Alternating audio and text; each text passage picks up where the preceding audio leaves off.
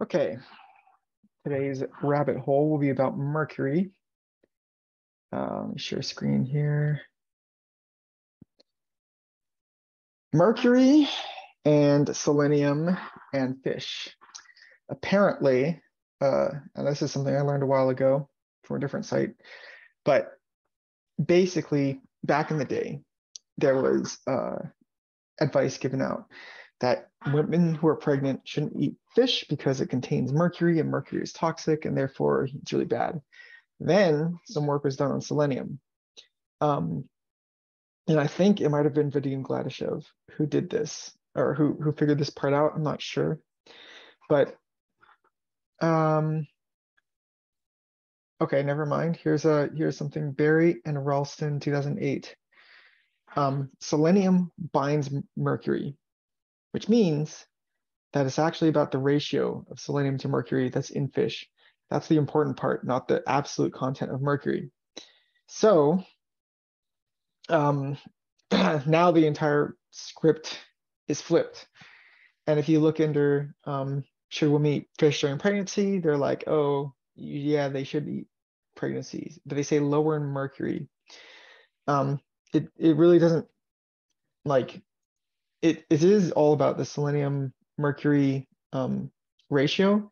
And these types of fish, shark, swordfish, king mackerel, and tilefish, apparently have a higher selenium or a higher mercury content than selenium, and that's why they're bad.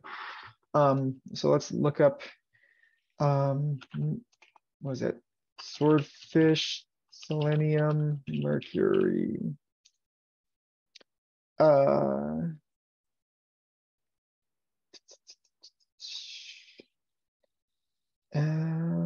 Levels of mercury, methylmercury, and selenium in fish.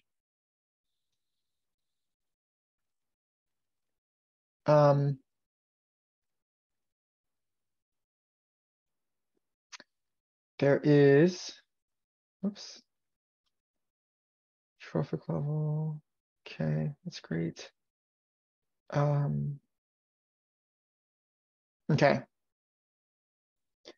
Concentrations and estimated intakes of total mercury, methyl mercury, and selenium.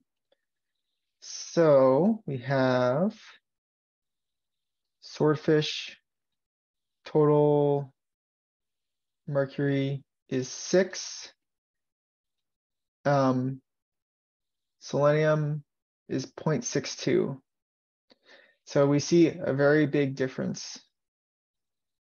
We see, this is, that's weird. What do these bolded things mean? Well, anyway, it looks like these are the ones that you should not be eating. Anything where the,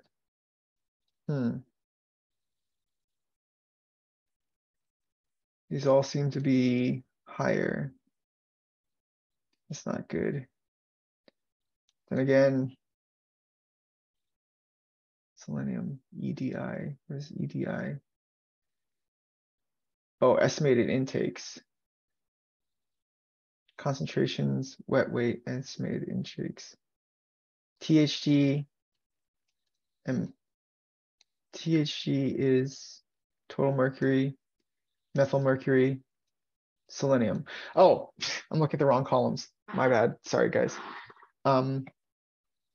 Okay, so these are the intakes over here on the right-hand side, and these are the ratios on the left-hand side.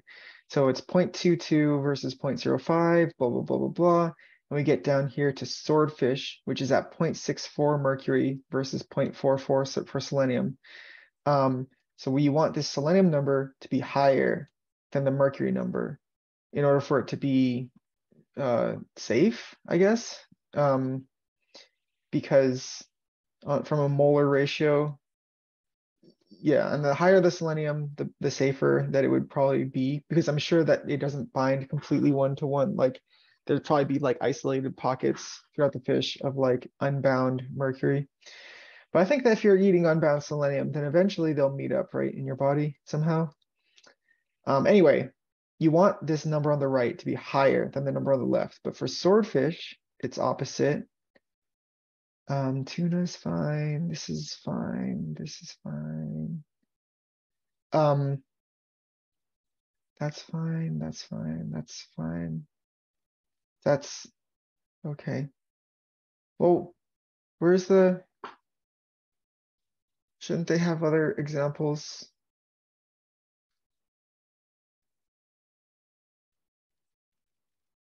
Wow, okay.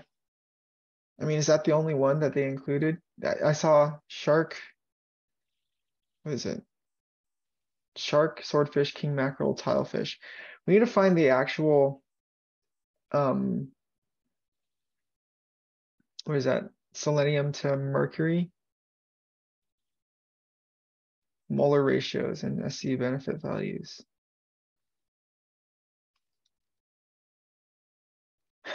Swordfish has by far the lowest, but it's still above threshold. That's weird. Um, maybe if we read through the paper, it'll make more sense. But this paper doesn't even have all the fish that are named to be poorly in it. So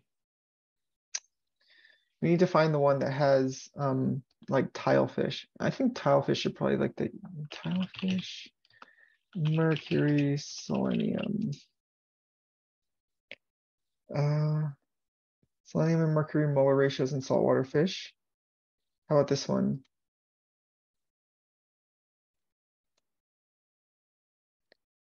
Just for complicate use in human tables. We're looking for tables.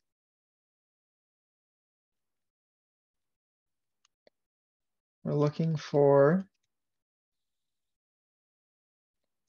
something that shows where are they getting this information from? Like seriously. This is Mayo Clinic and they should be referencing oh great. Haven't they heard of how to reference things? Okay. Advice about eating fish and shellfish, fish and pollen. Nutrition in pregnancy, raw. I do not see anything about mercury selenium ratios in fish. It's very possible. So 2021, no, that should be after everyone knew. Like people knew by this point, because I'm pretty sure I learned about it like at least 2 or 3 years ago. So it was before the pandemic, at least. Kingfish, bluefin, striped owl, shortfin, mako. Okay, wait. Mean mercury levels. Mako shark has high SC, HG, molar ratio. So they don't even. Where's the swordfish? Okay, seriously, where's the? There's got to be. We'll just throw swordfish, tilefish, mercury, selenium.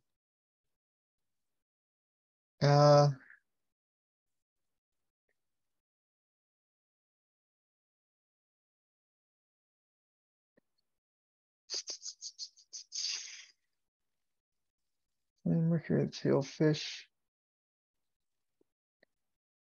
How much fishery to reduce mercury toxicity? Coordination has an advisory for fish and advice about eating fish. Assumption advice to improve blah blah blah blah blah in nursing women. So wait, here is the one. Is it no? Health benefit value of selenium.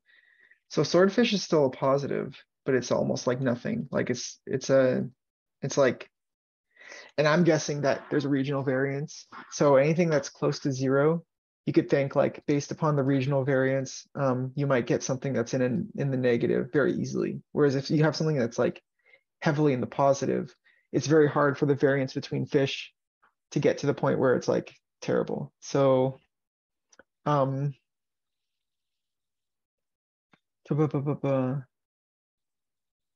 So 16.44 pilot whale, 14.79.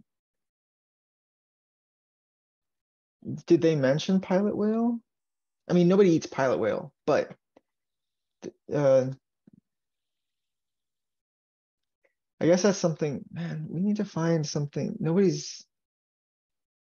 knows this, right? Like this isn't, let's go to Science Direct and see. Selenium, mercury, tilefish, swordfish. Island index, seafood versus risks. Let's take a look at this one.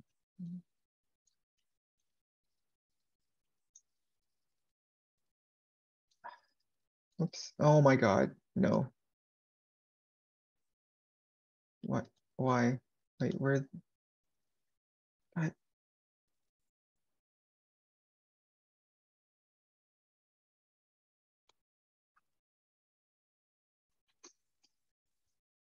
There we go. All right. All right. Methyl mercury.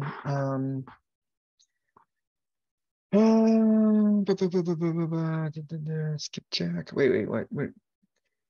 Pilot whale, mako shark, swordfish were typically negative inversely related body weight. Here. However, they species of thresher shark, big eye tuna, skipjack were definition. Counter asks. Really? It was just like 6 species?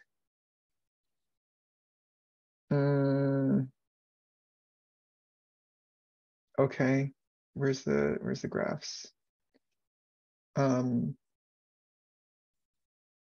Big eye. You know, it's nice to see the variation too, I guess. And mercury. Looks like there's a interesting. So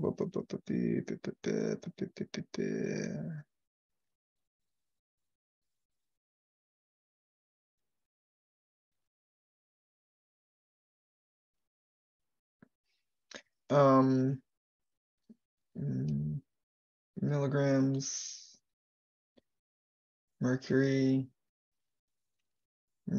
selenium deficit or surplus. So wait. Oh, this is selenium minus mercury. So pilot whale and mako shark were in the negatives. Swordfish is again almost at 0. Thresher shark is close to 0. Tuna and skipjack are well out of range of 0. So they're well in the positives. Okay, but seriously, like where is everyone getting their info from? So Selenium, we might as well grab this one. Selenium, Barry and Ralston.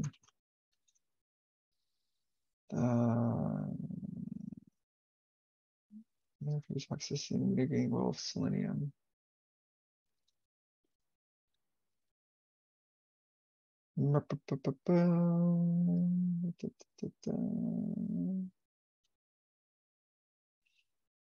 University of Hawaii.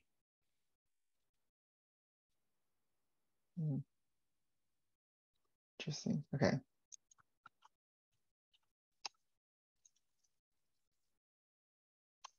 All right.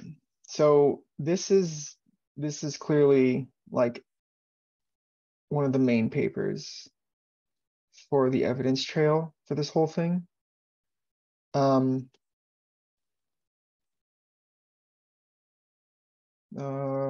we're gonna do anti-aging. I create a new folder for reproductive aging.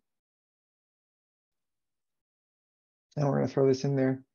Why am I looking this up for aging?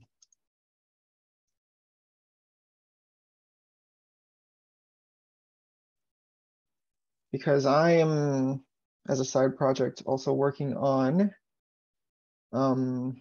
reproductive aging stuff and going to be helping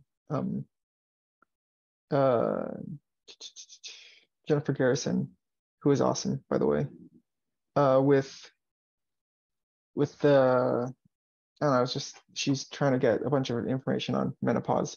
And I am very interested in germline biology, and that includes oocytes and whatnot. So I've agreed to help. Mercury and selenium, the interaction, and selenium in general, apparently is super interesting from an aging perspective, because selenium, according to Vadim Gladyshev, has like 1,000-fold the, what's it called? 1,000-fold better activity for removing antioxidants than cysteine-based, and we might as well throw this selenoproteins. Might as well bring this kind of stuff into the fold. So characterized are 5 glutathione peroxidases, the 3 thyroidoxine reductases. These, so glutathione is your natural reactive oxygen species protective mechanism, as well as thyroidoxin. It participates in redox reactions. So selenoprotein P is the most common selenoprotein found in plasmas, and blah blah blah. So in the shorter C terminal, okay, whatever. So vital nutrients, main health effects of listening to selenoproteins. I remember reading something from Vadim that said that he figured out that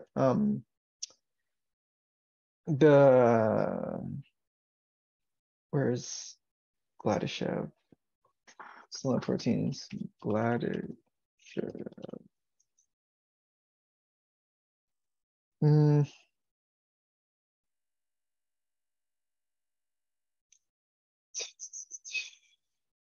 I don't think we'll have access to this, but selenoproteins.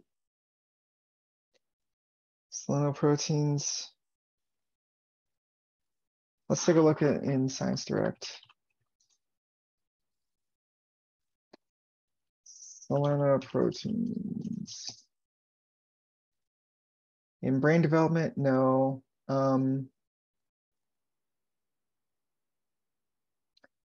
So what he said was that when you're deficient in selenium, all the selenium in your body migrates to the brain for some reason.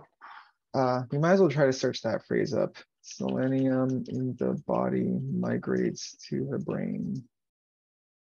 Selenium is so present in brain and brain function during diseases. Organic selenium reaches central nervous system.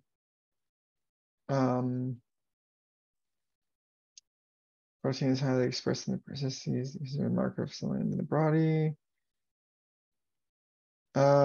Selenium deficient.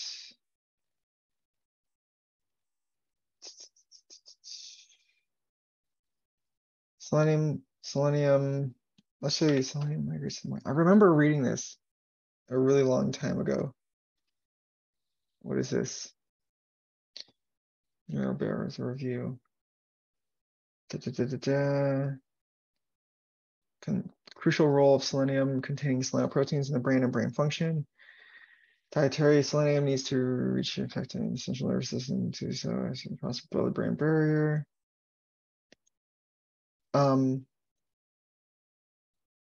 Allocation and attractive fusion low levels of glutathione peroxidase follows supplementation, commonly accepted. Short pathways and selenium sugars.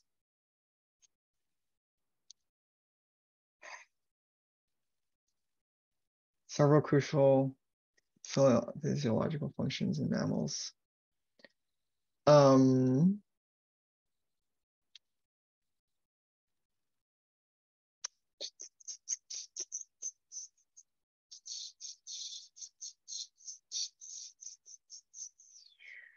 Sorry.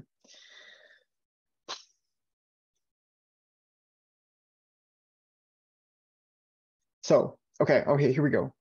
The other hierarchical aspect is connected with the patterns of expression of certain potentially more essential selenium proteins in certain tissues. First of all, the brain to maintain these important selenium proteins at a high level, even at selenium deficiency. So maybe it was this one. Effect inhibit hepatocarcinogenesis. Is it a C shortage? So conversely, the production of other selenium proteins from deprived and other C shortage. Okay.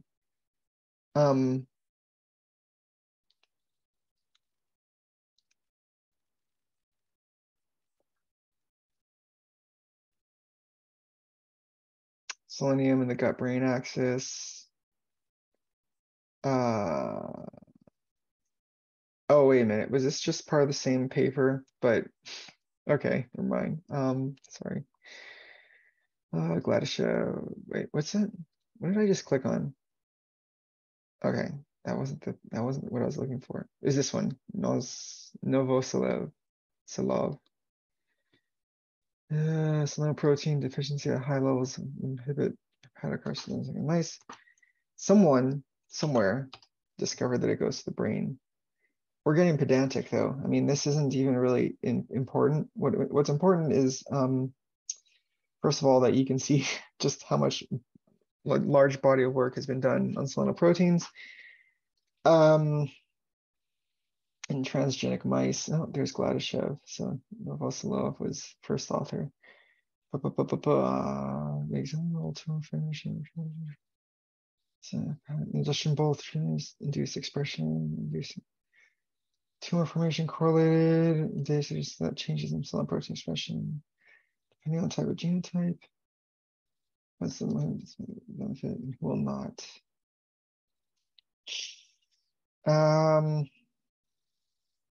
I mean, we are going down rabbit holes here. That's the title of this video, or it will be. So,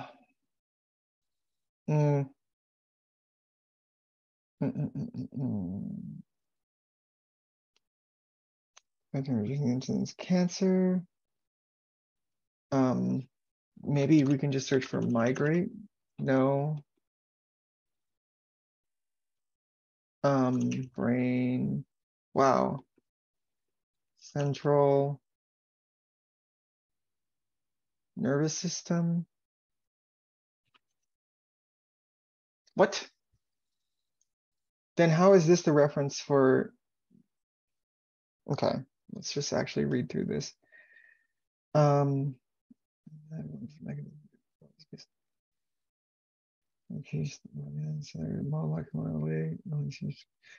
Cancer incidence inverse.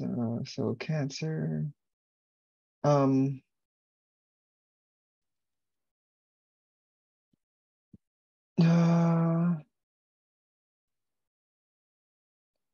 Tumor supplementation results. This isn't where this isn't the paper that they discovered that it goes into the brain.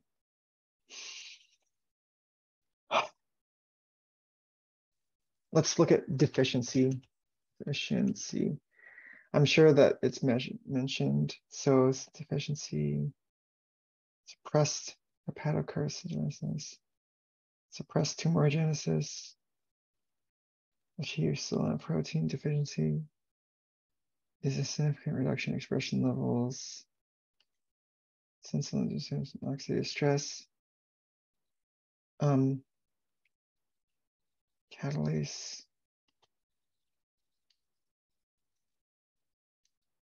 This is sad. Suppressed hepatic tumor formation.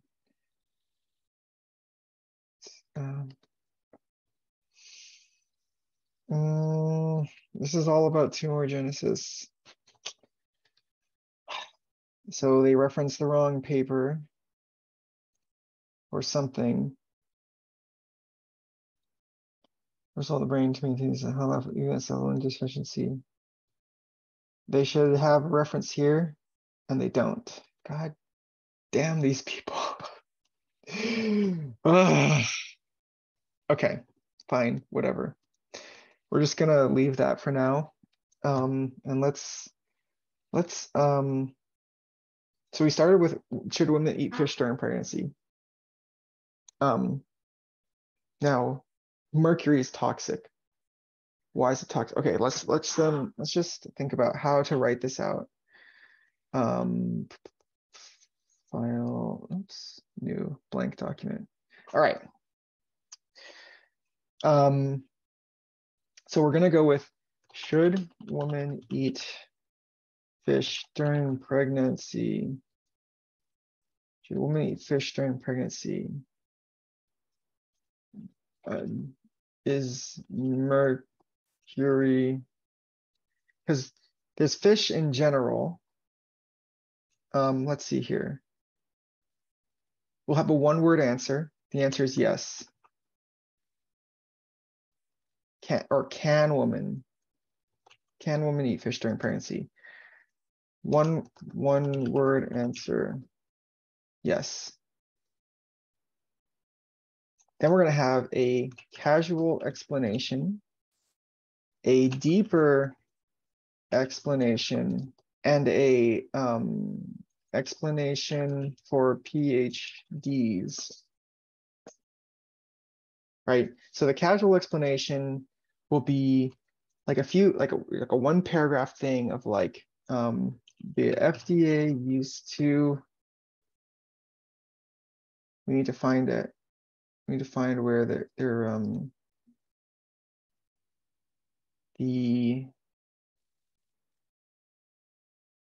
used to have, okay, so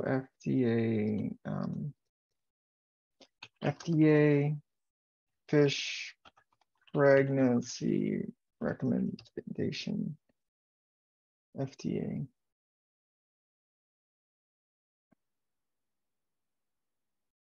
Yes, feature a chart, which makes it easy to shoot on this also.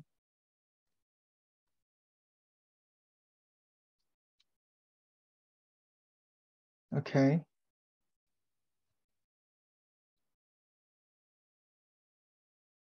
They're lower in mercury. Chart, so they don't talk about selenium at all. Right.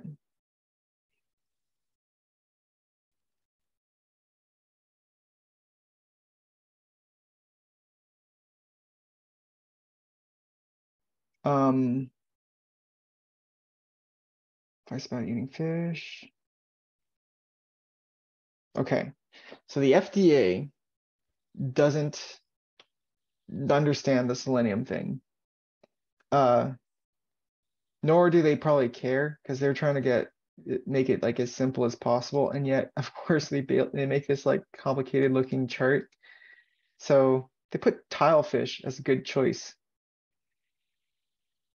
Oh, from the Atlantic Ocean. Ah, see, regional differences, they matter. So, and they have more. So they have 1, 2, 3, 4, 5, 6, 7 high mercury fish. Now the question is, what is their mercury to selenium ratio? Right. Okay. Well, but this is good. So we're going to save this as FDA advice on fish. Okay. And then we're going to, so we don't care about that anymore. We didn't find, oh, maybe they actually cited their stuff. Oh, it's the FDA. Maybe they actually cited stuff. This device the check out. Wait, what? God damn them. Okay, no, of course not. Why? Why would the FDA cite this? Ah, more aggravation. Okay, fine. Fine. Jesus Christ. Stupid FDA. Okay, so we're gonna go back and we're gonna say casual explanation. The FDA recommends eating fish that have low amounts of mercury. However, they do not understand the interaction between, okay,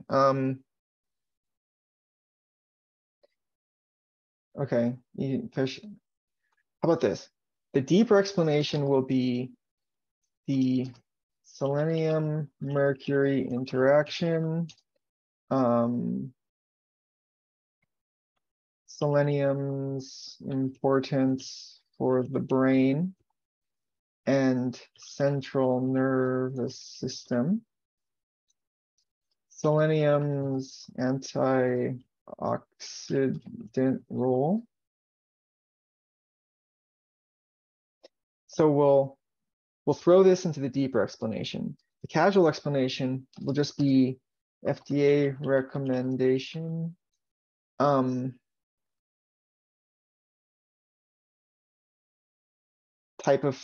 Types of bad and good fish. FDA recommendation and link to recommendation. Types of bad and good fish. So it's not just, so the deeper explanation will be like, hey, they're concerned with mercury, but it's not just about the mercury. It's about the ratio of the two things. Oh, we should include the history. So history, how the narrative flipped over time and the major milestones that occurred. So that means we first have mercury bad, then mercury bad because selenium good, then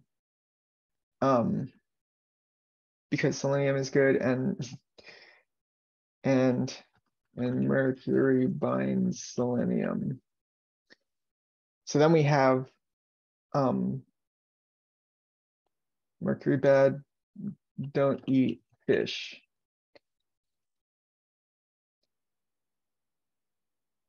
How do we put this? We'll say mercury is bad, fish have mercury, don't eat fish. Then it's mercury is bad, but selenium is good. Eat fish with high selenium mercury ratio. I guess it's just two objects. Thought it'd be more than that. But anyway, we want to include the history. So at what point did the narrative flip? And then we'll do explanation for PhDs, which is going to go into selenium's effects,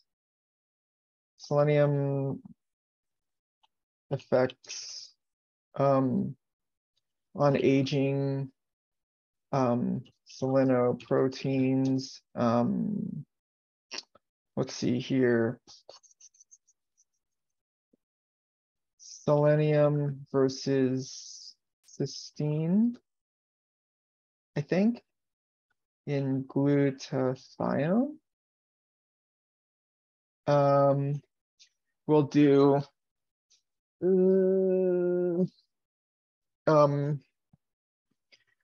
references for the references for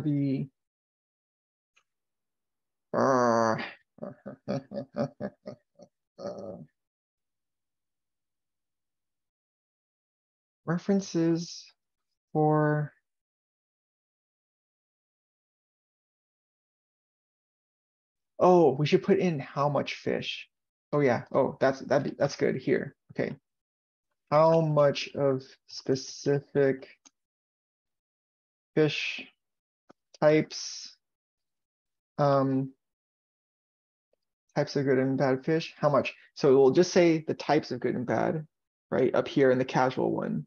The deeper explanation will go into quantities. Quantities, that's the word I'm looking for. Then the PhD explanation will go into ranges and selenium, mercury concentrations in various seawater sections, domains, in various seawater sections. So depending on where you get the fish from, it's going to have different types of amounts of mercury, right? So you might want to see a map. If like, that's what a PhD level person would want to see. They would want to see a map of like all of the mercury. They would want to see a map of the levels of mercury in like all the various seawaters and like where their fish is coming from, right? Because they would be like, oh, this is what really matters, and that'd be correct. Okay, so let's see here. Selenium, agent, proteins. Okay. All right, that's good. It's not good. There's gonna be more, but we'll references for each. Oh, we're obviously gonna reference everything. I should be a little more quiet, to be honest. Okay. And selenium versus cysteine, glutathione. Selenium migration to the brain, because that is an interesting fact. That's one of the few things that I really remember about that whole selenium thing. So I think other people will remember as well. And what else?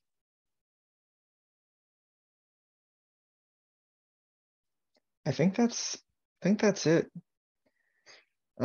This doesn't cover during pregnancy.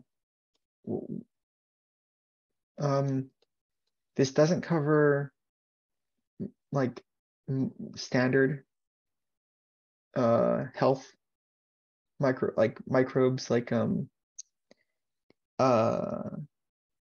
whether fish are more susceptible to being like to going bad and stuff like that.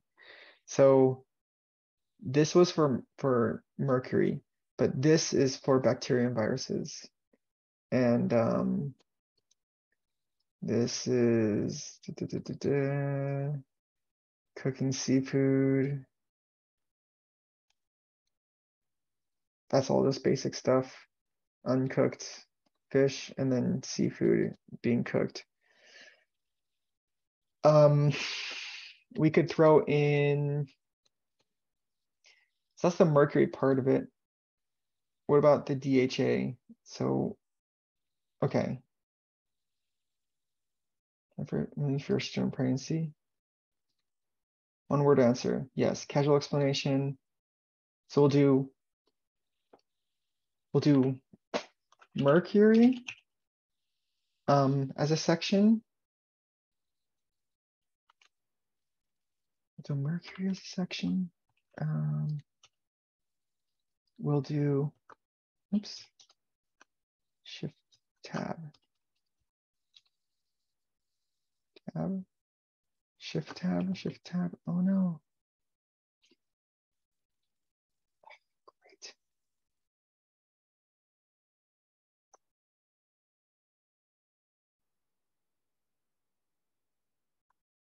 No, come on. Stupid formatting.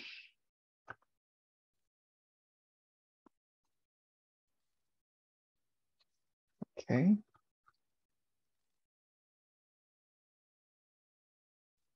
Okay. We have mercury. We're going to have bacteria, viruses, and then we're going to have DHA. And we'll say it's possible DHA is good for pregnancy. But so this is going to be all from mercury. And then for DHA, jury is still out on whether dietary DHA is going to help. Talk about how ALA converts to EPA, converts to DHA in the body. So you make small amounts of it naturally. I think that that's a good thing for the deeper level of explanation. And then for PhDs, we're going to talk about DHA evidence for and against pregnancy, health, how much DHA is required to make a difference. Maybe that can go up in the top. Okay, we'll get there. Okay, so but this is really great. So we have mercury, bacteria, viruses, and DHA. Okay.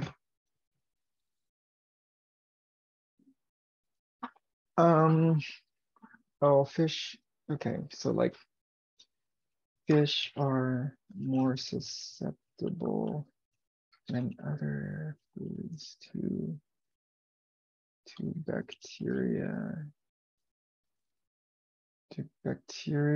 to going bad,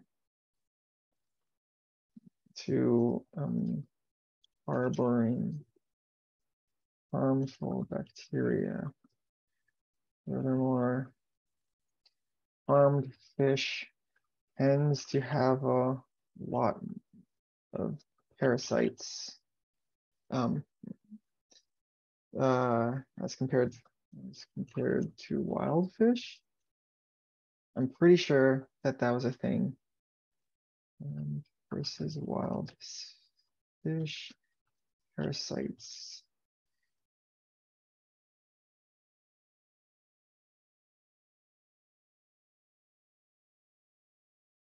Just kind of,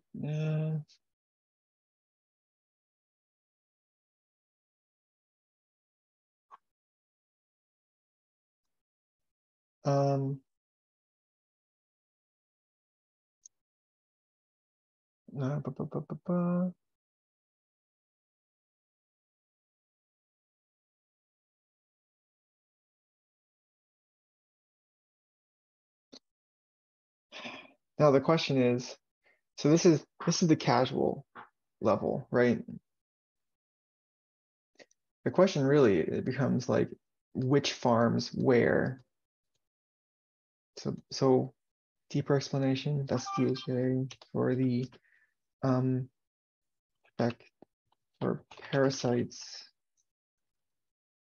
which farms where, what kind of parasites.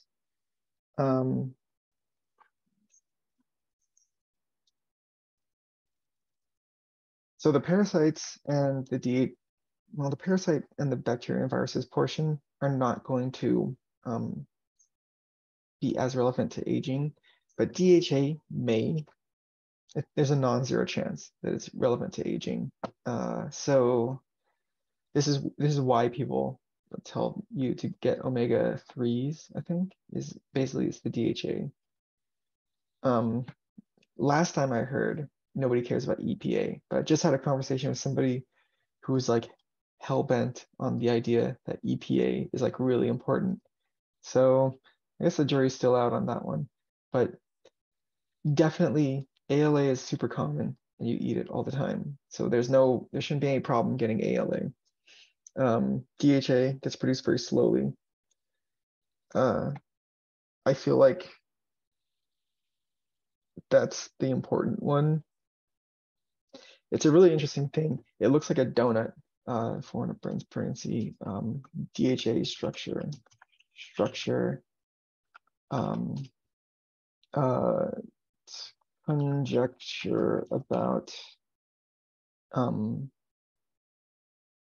conjecture about the purpose of DHA still under debate. People don't really know why it's important. They just know that it's